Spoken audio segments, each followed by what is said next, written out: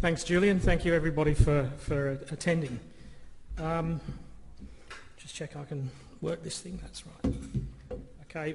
Before I sort of launch into the presentation, which will, by the way, not be a sort of stuffy, sanitised corporate presentation, but a bit more of a human presentation, given the venue and the time of day.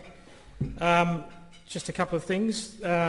We all get to where we are by a sort of circuitous chain of events, and a while back I was working for a company called Apex Minerals, which didn't go anywhere near as well as Sirius Resources. And prior to that, Lion Ore, and when I was at Lion Ore, a certain bloke called Trevor Sykes gave me this book, which he wrote in, and he said, Mark, this will really teach you how to run a mining company. And this is now our corporate governance guidebook. But I think some of the trials I underwent with Apex, lots of hard times, taught me a lot of lessons, and certainly all of the shenanigans embodied in this book taught me lots of lessons as well, and it's those hard lessons that are the most important ones, I think, and prepare you best for the good times. Back in 2009, we put together Sirius Resources, and we, at the time, I'll go into this in the detail of my presentation, but we put out a fairly bold statement. This was on our website, and I'll just read it to you at the risk of repeating a few motherhoods. Our mission and vision was to provide order of magnitude returns on your investment through the discovery of high-value mineral resources, through exploration and the identification of early-stage assets. We're focused on commodities we know well: gold, nickel, sulphide and other base metals in stable jurisdictions such as Australia and Canada. As a junior explorer, we strive to identify those opportunities with high prospectivity and low entry costs, maximise the money in the ground, minimise overheads, shorten the time frame to success by staying focused on the goals, exploring aggressively. Being in Balcatta, which is a fairly dingy suburb of Perth, reflects our philosophy, which is of putting our money in the ground, not in the marble in the reception area. And also our aim was to really not just find extensions to things or other small things in well-known areas, but to really put it on the block, go out there and try and find the big ones and give order of magnitude returns. We gave ourselves 3 years to do that, and we found it in 2 years and 11 months with our last bit of money in the ground and our last ever drill program. We were able to do that because of a whole combination of things that comes together, part by design and part by chance, and I'll talk you through that.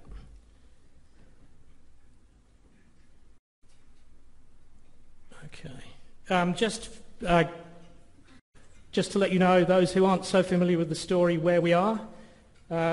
The Nova nickel deposit is situated in Western Australia, but it's not in the typical heartland of nickel and gold. It's off to one side, east of Norseman, just off the road towards Adelaide on the Nullarbor Plain, in an entirely new district that hadn't really been explored effectively before. That's the area there. And in terms of what it is, this is just a very preliminary, cartoony picture of what the mine will be like. But it's a very large deposit, much more akin to the deposits you get in Canada rather than Australia. Those coloured blocks are colour-coded on the basis of which year they'll be mined in, which will change once it's optimised. But those blocks there are between 50 and 70 metres high to put you on scale. So the stopes underground will be as high as a 25-storey building. It's a big deposit. Okay. So probably 20 months ago, we were one of many small explorers based in Perth. Not much money in the bank. We had a couple of $100,000 left. Our share price is down at 5 cents, having been 20 at the last capital raising. There are a lot of investors hanging in there for reasons best known to themselves. But the key thing is we had a good board that were all of the same opinion, and the shareholders we had were supportive of us. And we had one last roll of the dice. In July of 2012, we made the discovery, and since then We've done the drilling, put the resources together, done the scoping study, we're doing the feasibility study. It's now, as Julian said, it's a globally significant nickel project. The nice thing about it is often the devil is in the detail, and in this case the detail is as good as it can get. It's technically low risk, financially robust. It will be one of the lowest cost nickel producers in the world. We will be the last man standing in Australia, and the product it produces will probably be the best nickel concentrate coming out of the country. It's turned Fraser Range, which was once a backwater, into Australia's hottest exploration province. We think we've got the best bits of that. We've got the people in place now to turn that into a mine and to keep exploring it, because we've only just scratched the surface. On Monday we announced the appointment of Rob Dennis as our new COO, who has been there and done that, and Rob will take that into production. And like us, Rob is very cost conscious. We want to run this business as if it's a private company, totally dependent on its income rather than going back to the shareholders. And along the journey, because of the market reaction to what's happened, we've been able to raise money and have 100 million cash sitting in the bank. So Sirius, it was somewhat unusual in that it was a tailor-made company, a combination of a shell, the right ground, the people and the cash, and an alignment of circumstances. So what happened was Mark Creasy was a major shareholder of Croesus Mining, which went into administration. He recapitalised that and was a major shareholder of the shell, Croesus, post administration. Apex Minerals had a nickel project that was surplus to requirement. Mark Creasy was also a major shareholder of Apex Minerals. And we basically all got together and decided that we'd put Mark Creasy's private ground holdings into this shell. We would put the Lawless project from Apex into this shell. We would raise money and be a purpose-built exploration company going into high-risk, high-reward greenfields areas to either do or die trying. So the shell was recapitalised in 2007. 2009 we put the company together. We raised our first tranche of money, which was $7 million, vended 3 areas of Mark's into the company, which I chose, and put the team together. In 2010, we raised a further $10 million and gave ourselves a 2-year time frame from that point. We also redesigned the company capital structure so that should it be successful, it would benefit optimally from that. So we had 12,000 shareholders that were leftovers from the old Croesus mining days. We got those down to about 4,000 with a compulsory buyback of unmarketable parcels. And then we raised $10 million, did a 20-for-1 consolidation to tighten the capital structure up, and vended some more ground into the company at that point. And that was all done in one event, and all of those things were shareholder votes, and they were all interdependent on one another. So it was all or nothing. It was all, but that set the company up very well in hindsight. And as an incentive at that time for investors to chip into that 10 million, they received an option, an unlisted option that was at 60 cents, 3 times the issue price. So it was quite an aggressive priced option. In hindsight, it was a very cheaply priced option for those people. But really what that did is it gave us a company that we could just go. We knew what we wanted to do. We could go and do it. We wouldn't fight battles with the board along the way with different objectives. We wouldn't have battles with our shareholders along the way with different objectives. Obviously, we have to take heed of the market, but not to the extent that we're forever chasing our tails. We had a time frame, an amount of money to spend, and a clear objective. And that's what enabled us to just basically go about our business without too many distractions and stick to our guns in the face of a lot of uncertainty at times. And in the case of one of those projects we vended into the company was the Fraser Range joint venture. Why? Well, again, it's a combination of circumstances aligning over a period of decades, really. Tropicana had been discovered to the north of us. It was known as a gold belt, but to the east, parallel with it, was another area that was less well known. Newmont and Western Mining had been in there in the 1960s with the idea that this area looked a bit like the Thompson Belt in Canada, which was famous for nickel. They'd gone in there, had the right idea, done the right thing, but with the technology and the funds available at the time, just weren't able to get to the finishing line, if you like. Then Kambalda was discovered and everybody raced off to Kambalda, and this was forgotten about for a while. Then one day Skylab came crashing down past the Fraser Range, and Mark Creasy went out looking for bits of it. And in the process of wandering around this area, it attracted his interest in the mineral potential. And over the next 10, 15 years, he began accumulating ground in the area. And the one thing about that, an important thing, is he's a private individual, so he's not a public company that needs to get results tomorrow. He could just slowly acquire and put the thing together. He's also got the wherewithal to go out and explore it himself, so he did indeed collect 200,000 samples and probably spend estimates for anything between $50 and $80 million of his own money just doing the legwork in the first place. Mark got to a point in his life where he couldn't do it all anymore, and reluctantly he wanted to vend this into a public vehicle. Unfortunately, it was the one we were talking about. And that's where Sirius sort of came into being. Also, and this shouldn't be underestimated, the government of Western Australia, like many state governments around the country, did some data acquisition of themselves and made data available. So without that, a junior explorer just wouldn't even know where to begin. It's only the domain of the big boys, who sadly no longer explore, having the wherewithal to buy big chunks of data. So the government providing that data was a key ingredient. Now, in choosing bits of ground for Sirius, the Fraser Range was good because it did look like Thompson, as Newmont and Western Mining had recognised in the 60s.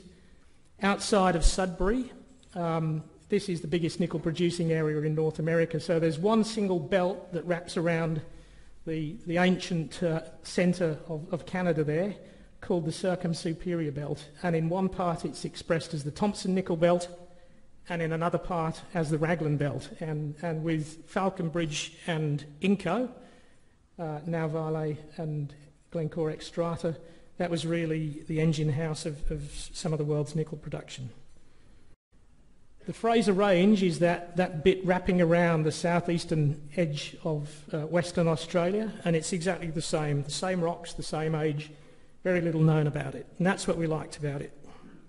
We just had a silly idea that seeing as it looks so similar, that it might have the same things there. So, that's a picture of Mark Creasy in his earlier days, when he went out chasing space debris, and he's sitting on a titanium fuel tank or oxygen tank from Skylab. How he quite managed to find that in all of that bush, God only knows, but he did. But this is one of the key ingredients that led to where we are now. Getting on to the actual discovery, it's really a sort of textbook story, in that, as I've mentioned, the WA government released the data that enables us to pick bite-sized pieces from this huge area that otherwise would just be too much for us to even contemplate. We did that. We came up with half a dozen targets. The government also did some regional geochemical sampling, and that came up with a single point anomaly, which I'll show you, which was another bit of encouragement. That caused us to, of the half a dozen targets we had, to go and sample this particular one first, and that is what is now Nova. The government also co-funded a drill hole for us, which was a disaster, but was another key ingredient, as I'll go into. We then did our own drilling, our own geophysics, and it was really the geophysics that was the final tick in the box that led us to do that drill hole that discovered it.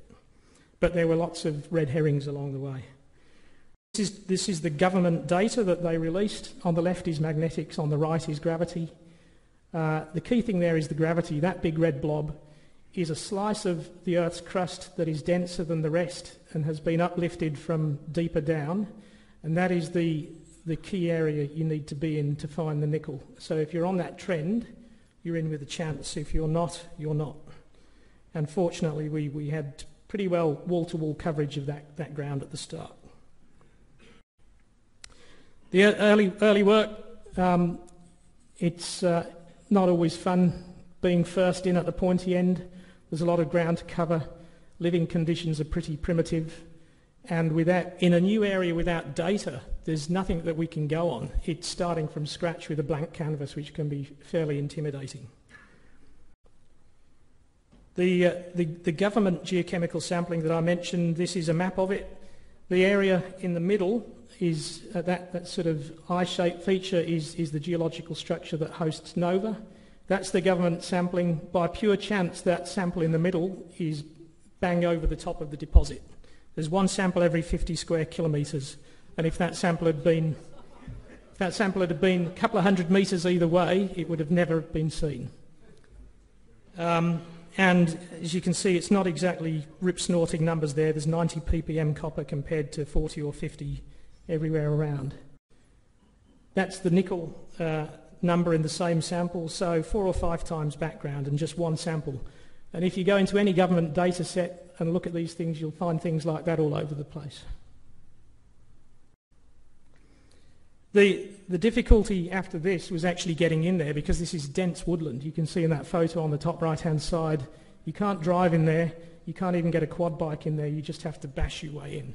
So being a small company with a small budget, we had a fairly basic camp, as you can see at the top left, and we employed 3 vacation students, one of whom was my next door neighbour's son, to go in and do the soil sampling. And in plus 40 degrees heat, they would walk 8 kilometres in every day, do a day's work, collect the samples and walk back again. And it was those samples that confirmed that initial slightly dodgy anomaly. This is our sampling now, and that's copper. You can see the red colours there are showing up a bit of a hotspot, and likewise in nickel. So that whole feature was obviously an anomaly, which gave us the encouragement to commit to the next round. We got co-funding from the government to drill a hole. Unfortunately, this is one of those typical exploration stories. In drilling these holes, you need to provide water to keep water down the hole to stop the drill bit from burning. So that's the water cart on the right-hand side. But it rained so much that the water cart got bogged and we ran out of water. And Marcus, who's shoveling the proverbial there, was doing that for 2 weeks. That was his first job as a graduate geologist. And as a result, you pay downtime for these drill rigs, even if they're not drilling. That drill hole cost us about $1,000 a metre and nearly broke us. We persisted. A few months later, we went back in and drilled a few holes, and we drilled under this soil anomaly to see if there's anything beneath the ground. And there was a layer of nickel and copper enrichment, which was good, but there were no platinum group elements, which was a worry, because normally you can get this sort of enrichment just through weathering of the rocks without there being an ore deposit underneath. If there's platinum there, it's usually a sign that there's some nickel sulfide there too, but there was no platinum, so this could have deterred us. Also, drilling into the fresh rocks underneath, they weren't rocks that host nickel, they were granites.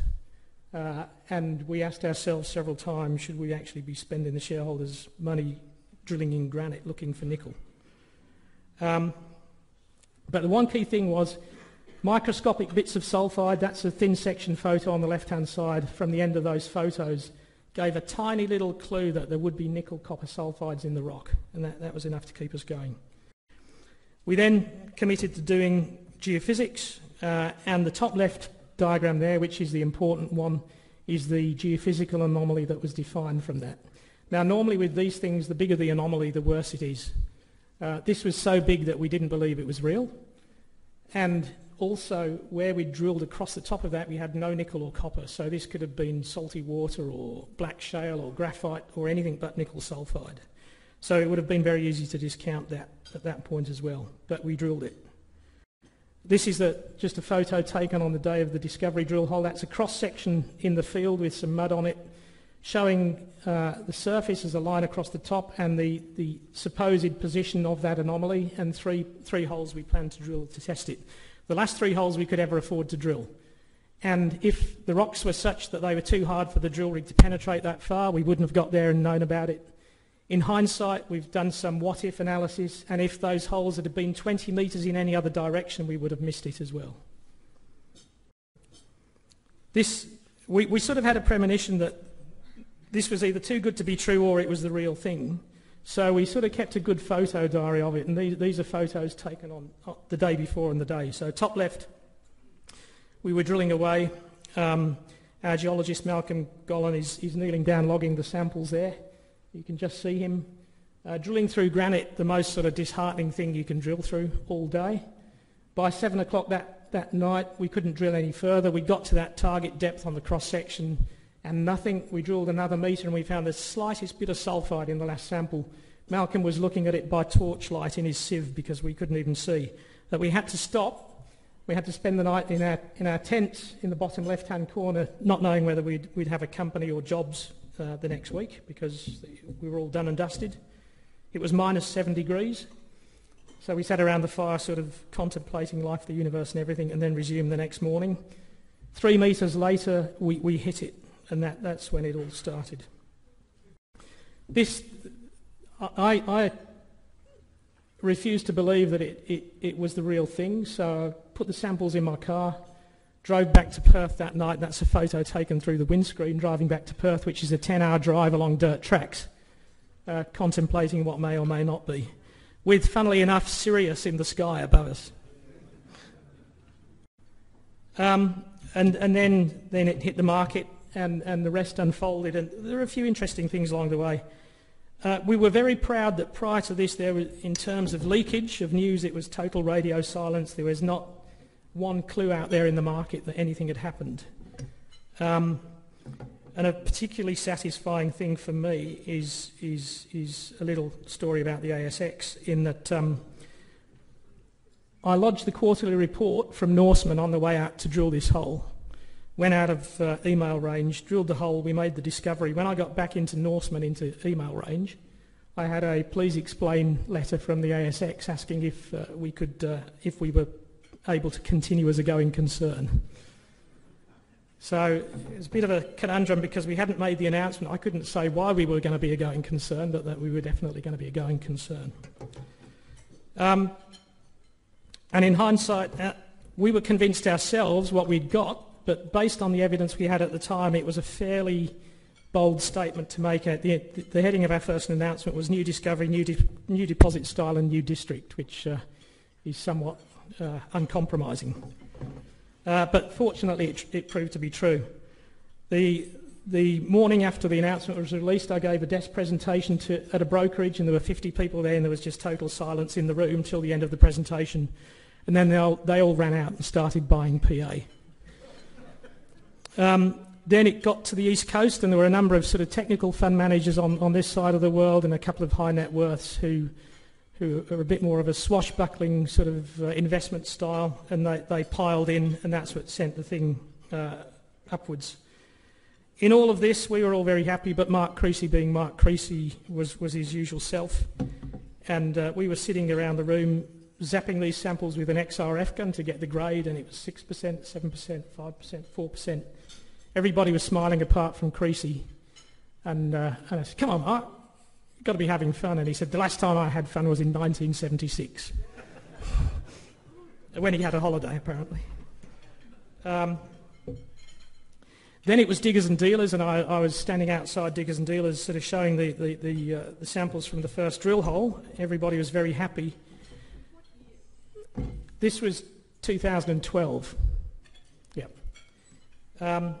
Standing outside Diggers and Dealers with a gaggle of people around me. Meanwhile, out in the bush, the follow-up holes were being drilled, and we had same junior geologist who shoveled the mud for 2 weeks, came in to drill the 3 follow-up holes, and everyone was a duster. And he was ready to slit his wrists, and I was saying, just keep your nerve, and keeping the rest of the world confident that this was the real deal. Unfortunately, the next hole came in 35 metres thick, the next hole 70 metres thick, and it went from there. I guess One thing we experienced was the weight of expectation of the world on our shoulders at that point. But once those holes were drilled, we felt we'd nailed it, but we were always keeping up with expectation with the market. So we then said, okay, we're going to drill this thing hard. We need to keep moving and ducking because there'll be predators out there looking at us. We've got to drill quickly. We've got to add tons quickly. So we mobilised a fleet of drill rigs and we were drilling 1,000 metres of diamond core a day, which demanded a lot of logistics. And those options that had been issued in that previous capital raising 2 years before at 60 cents were suddenly in the money, so they were all being exercised and it became a self-funding exploration program, which was great. Through all of that, did all the work. Last June, we released the scoping study. It's roughly 15 million tonnes at a couple of percent nickel, 1% copper. It contains probably 40% of the nickel that's ever been found in Kambalda, found in 6 months. It contains roughly half of the nickel in the ovoid at Voisey's Bay. At the rate of 1.5 million tonnes a year, mining and processing, it will produce the best part of 30,000 tonnes of nickel, 10,000 tonnes of copper and 1,000 of cobalt. We've got 20 or 30 people expressing interest in buying the product already. The initial mine life is 10 years prior to any additional exploration success. The key thing is because of the shape of this thing and the nature of it, it's a very low cost deposit. So C1 cash costs of about $1.57 a pound US, all-in costs of between $2 and $3 a pound US. And even at today's depressed nickel prices, that leaves a very healthy margin. And that's the big discriminator between this and any other nickel deposit in Australia is the low real costs, not just the smoke and mirrors C1 costs. So when this thing gets going, we'll be in the lowest quartile of producers in the world. We'll probably be somewhere between 10th and 12th biggest producer of nickel in the world. It's going to cost us between $400 and $500 million to build this thing. We have a number of banks keen to fund it as well. So you can run any numbers you want. If you use current spot prices for nickel, you come up with one answer. If you use the forecasts of nickel during the period this thing is forecast to be in production, you come up with another number. So Wood Mackenzie have recently upgraded their long-term nickel price to about $11 a pound. Short-term it's going to be low, and that suits us. The more the others hurt in the short term, the better. At that sort of at $10 a pound and a 90-cent exchange rate, it generates a revenue of about $4.5 billion and a net cash flow of just under $3. For every dollar per pound that the nickel price goes up, it generates an extra 440 million net cash. But again, irrespective of whatever the nickel price does, it's low cost and it's robust. So hopefully we can finance this predominantly with debt finance. We would like to think that we dilute our shareholders as little as possible, that we're not too beholden to the banks. We don't want to be hedged because why would you? And dare I say it, at some point in the future, this is the sort of rare asset that is capable of yielding a dividend. This is just a bit about the nickel market. How long have I got, Julian? Julian? How long have I got? All right. Nickel's pretty ordinary right now, and I wouldn't like to be a nickel producer with a high-cost nickel mine right now. But that's fine. Irrespective of what happens in Indonesia, there should be an upward shift in the nickel price over the long term. 40% of production is loss-making. Some of that in the bigger companies is sustainable, but some of that in the smaller companies isn't. So there's got to be a structural readjustment at some point. And our timeline to production is somewhere around 2017, which happily is the time in which this adjustment is supposed to take place.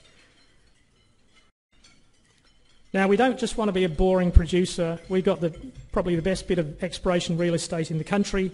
We believe we've got the potential to have more than one Nova, and we're exploring aggressively. That's that gravity anomaly that I mentioned, and we've got a whole lot of ground spread along the axis of that.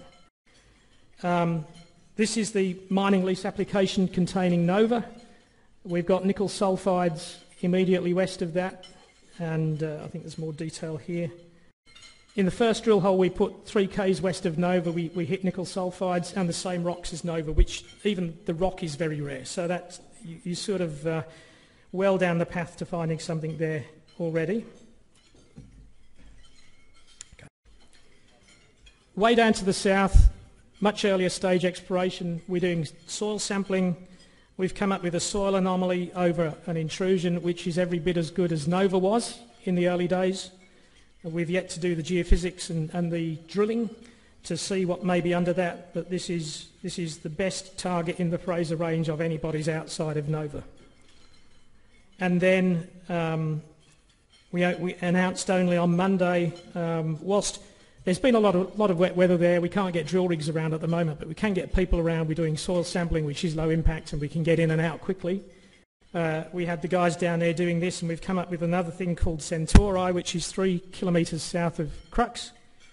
And again, this is a kilometre wide soil anomaly, nickel, copper, cobalt, you name it, that is, again, every bit as good as the original Nova nickel anomaly. Just a soil anomaly right now, but with the potential to be something more than this. And again, when weather permits, we'll get the geophysical crews in, do the geophysics, and ultimately the drilling to see what's here or not. This is 70 kilometres southwest of Nova, but with nickel sulfide, should there be anything here, this is eminently truckable to what will be a central plant at Nova. And that plant would be capable of treating anything from any of our ground, and the only place in town for anyone else to come to as well. We've got another target 70 kilometres northeast of Nova, another similar intrusion. That diagram there just shows what the Nova host structure looks like inset and what the Bunningonia intrusion looks like. We've just completed a drill hole there and got similar rocks there as well. Although we're a nickel company and it's all about nickel, we do have some residual gold ground. Off to one side of the nickel belt, we have what is the southern end of the Tropicana belt, where we now have half a dozen big gold anomalies in virgin country. Those anomalies are up to 2 or 3 kilometres long and have never seen a drill rig, so we're in the process of doing the first round of drilling on that. And 100 kilometres to the west is our other project, which is 100% owned. It's called Polar Bear.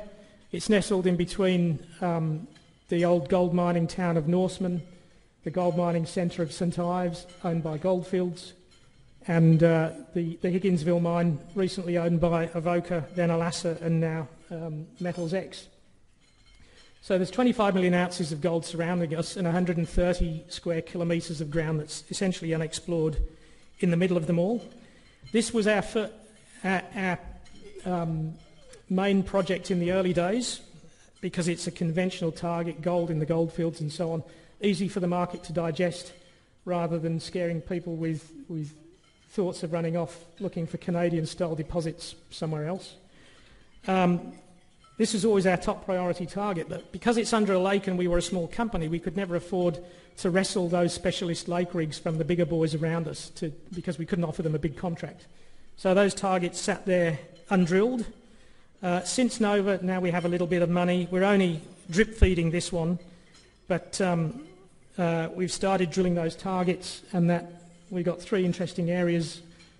You can see from the, I don't know if that'll work. So that's the whole project area. There's targets running up through here. We've drilled this area in here. That's the expanded view of this. And here we've got an accumulation of gold mineralisation about 1.5 kilometres long. It's not an ore body, but it's a very strong expression that there may be something underneath. And we've drilled up to 13 metres at 23 grams just in the sort of weathered portion of this zone. Who knows what this may become? Given that it's surrounded by Norseman, St Ives and Higginsville, it's not unreasonable to expect that we could find another one.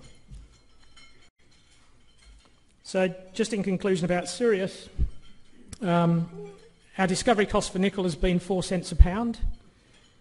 The scoping study is complete. The definitive feasibility study is on target for the end of June. We're not even bothering with a pre-feasibility study. There's no need. It will be a globally significant deposit. It's technically robust, commercially robust, It's in a good jurisdiction. Despite the Australia knockers, I'd rather be here than a lot of other places, believe me. It's going to be a low-cost producer. It's going to be a major world-scale producer. We've got the team to do it. Rob Dennis is now in charge of the charge towards building this thing. Lots of exploration potential. $100 million in the bank that we can spend in various ways, which I'll come to. And really we're in quite a unique bubble given the state of the markets in general and where we're at. We've been fortunate in our timing. In November we raised $80 million at $2.43, I think it was. The intent of that was basically to be preemptive, not trade come issue, position ourselves with cash.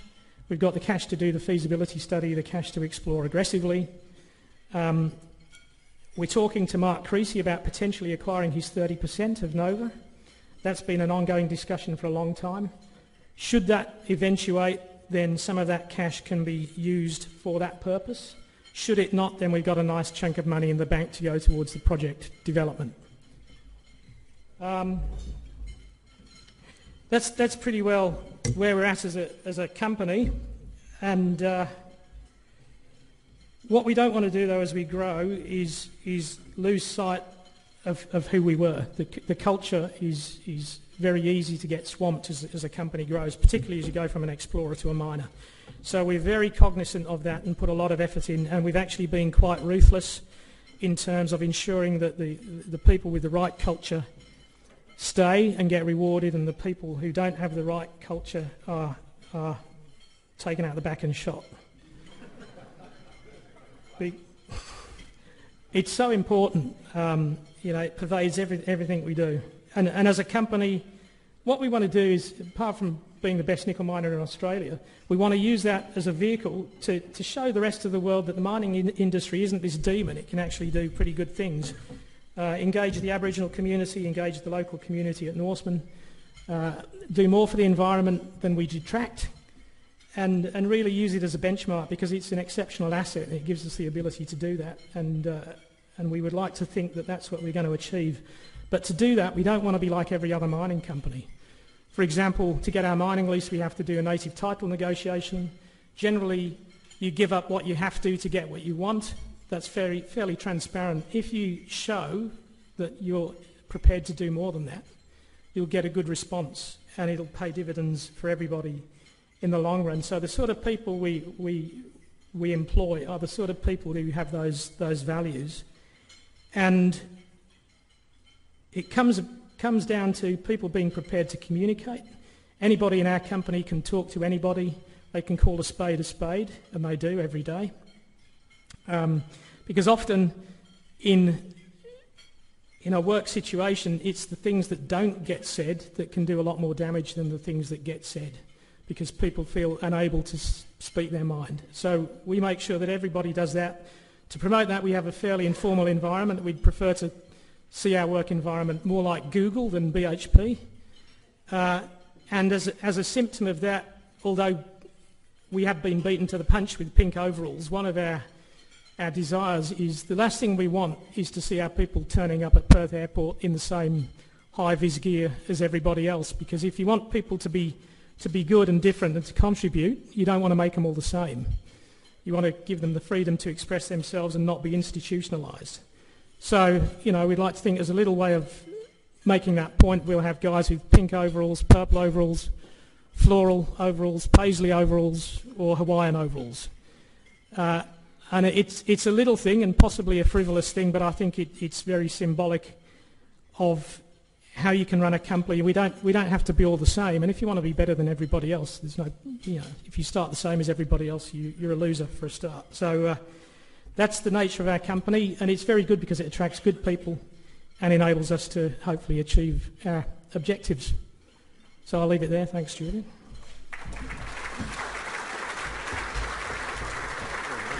Fantastic. Cheers.